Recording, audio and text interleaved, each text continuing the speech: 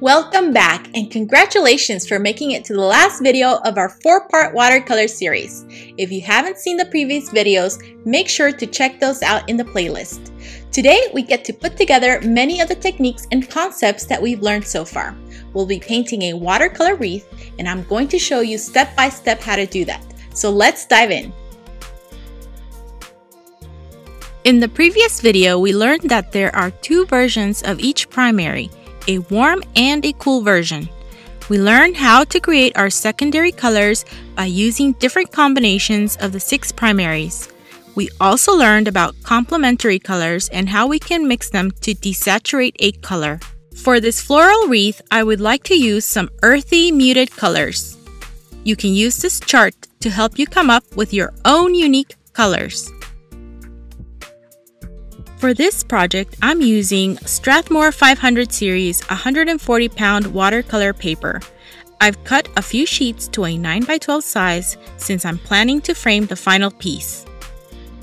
I also have some scrap paper on hand to test colors. I'm using my MaimeriBlu paints that come in a tube, so I've squeezed a small amount ahead of time so they have time to dry.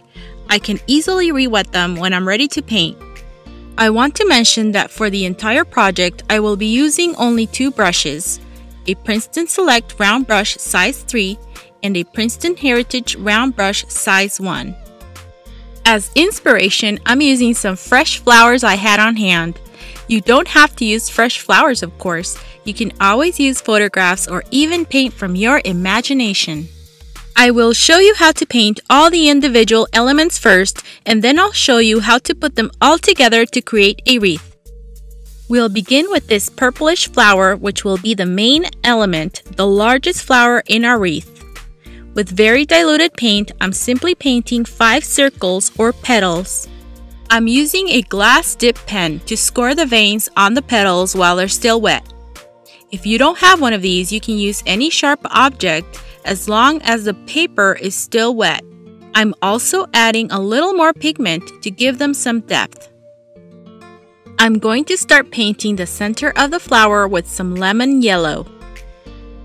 And now just a touch of green. Adding a warmer yellow to give it some depth. The center of this flower is very saturated, so we will use a thick mixture of paint to give it a lot of contrast. Now with a clean, damp brush, I'm softening some of those edges.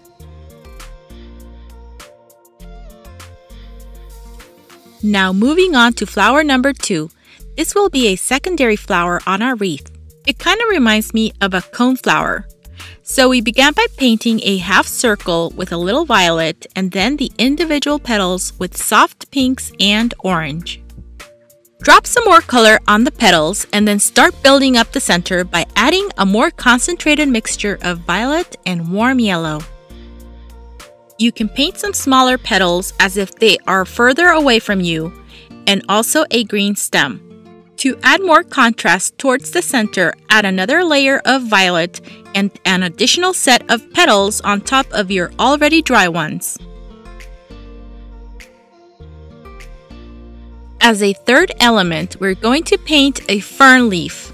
I'm using a very diluted green and the very tip of my brush to create the thin lines and tiny leaflets on the fern.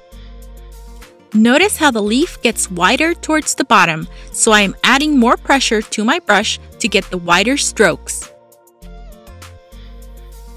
If you watched our second video in this series, you'll recognize this technique. It's called scumbling. So we're dabbing with the tip of our brush using a thick mixture of warm reds and orange. We are softening some of those edges with a clean, damp brush. Switching over to a smaller brush size 1 to paint the tiny green stems.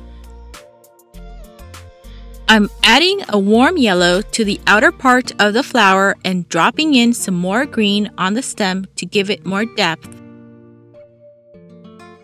For the 5th element of our wreath, we are painting a flower using the same scumbling technique, but we are now using a thick mixture of warm yellow and red. We'll be using olive green to paint the stem, and we'll be softening some of those edges with a clean, damp brush. Using a thick mixture of violet, we're going to put some marks on our paper along an imaginary stem.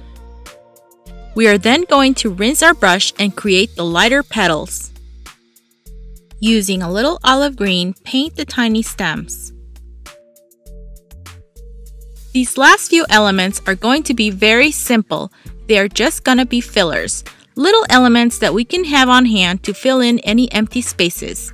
So I'm just gonna speed up through this last part so you can still get an idea of what they look like.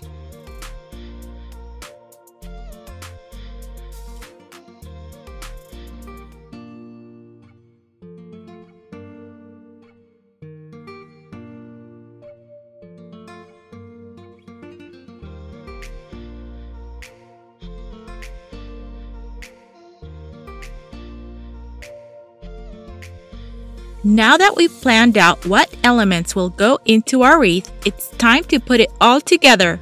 Draw a circle in the middle of your paper. I'm using a plastic container. We will be adding them to our wreath in the same order in which we painted them. Start by deciding the placement of the main element. Decide how many you will be including. I will be painting 5 flowers, so I'm spacing them out and drawing a little circle to help me see where they will go. I'm happy with the size and placement of my main flower. Now let's move on to our second element. I'm going to hold off on painting the stems of these flowers until the very end. Continue to paint the other elements in the order in which you have them in your guide.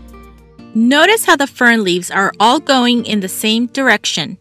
You can do this to help guide the viewer's eye.